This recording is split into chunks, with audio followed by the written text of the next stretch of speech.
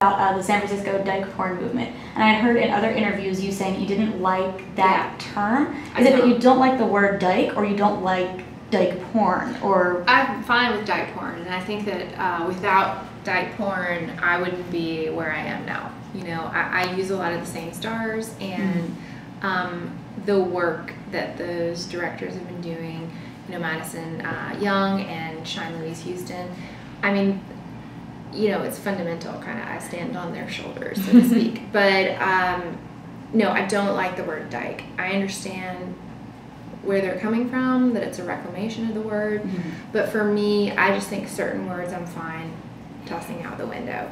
And coming from the background that I came from, you know, the very first time that I heard in the South, in my small town, a woman liking a woman, it was used in that negative term, like, oh, she's such a, actually my father said, he was arguing a case against another lawyer in my town, and he said, oh, I have a case against that dyke, so-and-so.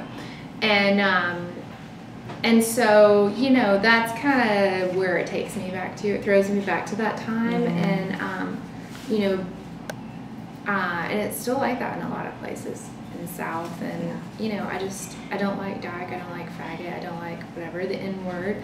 I'm fine getting rid of those pejorative terms. Yeah, and just forgetting that they exist. Yeah. Right. And I've faced some flack for that, but I'm okay with that. Well, you gotta have your own voice. Yeah. That's, you know, more power to you.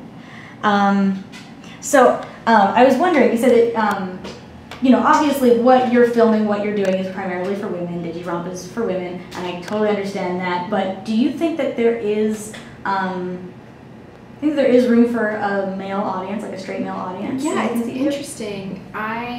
Lately, I'm not sure why, but I've had a lot more men signing up for the website. You know, when I, you know, polled my customer base a couple months ago, you know, it was very, very, very few men. Like, men were in the tiny, tiny minority.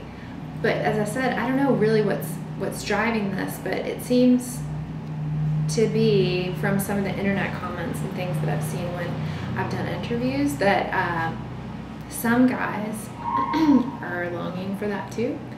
I don't know. In general, from the research that I've done, it seems that they kind of like more just like get to the point and go, and this is clearly like the absolute polar opposite of gonzo. So I don't know. I think there is room. I think it probably just depends on the guy, and maybe we appeal more to a guy with, like, you know, artistic sensibilities, maybe someone who would shop at American Apparel. I don't know. You know. So who knows?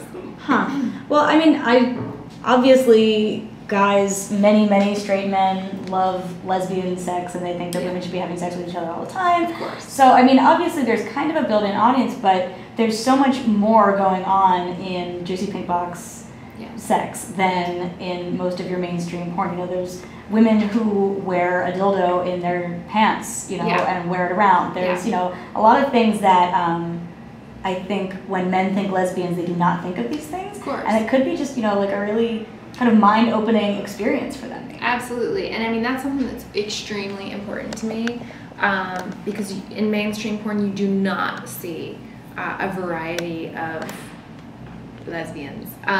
You just see two girls that basically look like twins having sex with each other. And for me, I want to show a range of female beauty, from more feminine to more masculine females. And I don't know, I think, you know, like, masculinity in women is hot. I like butch girls, you know? And so I like to show them in my work. Well, yeah, readers, take note. It's pretty hot. You should check it out, because most of our readers, I think it's safe to say, are probably straight men, but you should totally check out Juicy Pink Box. So wrapping up, what do you have coming up? What can we expect and find on your website? Yeah, so Therapy is out now. We roll out a new episode every week, so that's out now. There are a lot of other exciting episodes coming up on that. You can see Taxi and Confessions there.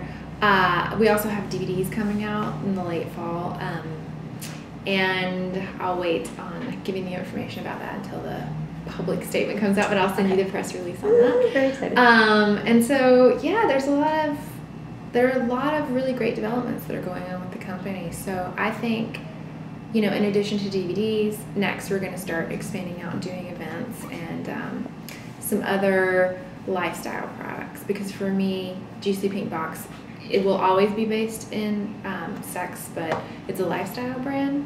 And so I'd like it to grow, and I guess you can liken it to like old school Playboy. This is a new media old school Playboy in a way. So when I say lifestyle products, it won't be like sex toys. It'll be something different, like who knows, whatever, alcohol or something like that. Fashion. Yeah, who knows. Bring it all back together. Exactly. And yeah, that's pretty much it. It's just a lot more exciting and hot sex. Awesome. Yeah. I can't wait. Thanks. Well, thank you very much. This has been a great conversation. I hope everybody really likes it. It's been a blast. Thanks, guys. Bye. Remember to go to the website and sign up. $25 a month. JuicyPinkBox.com.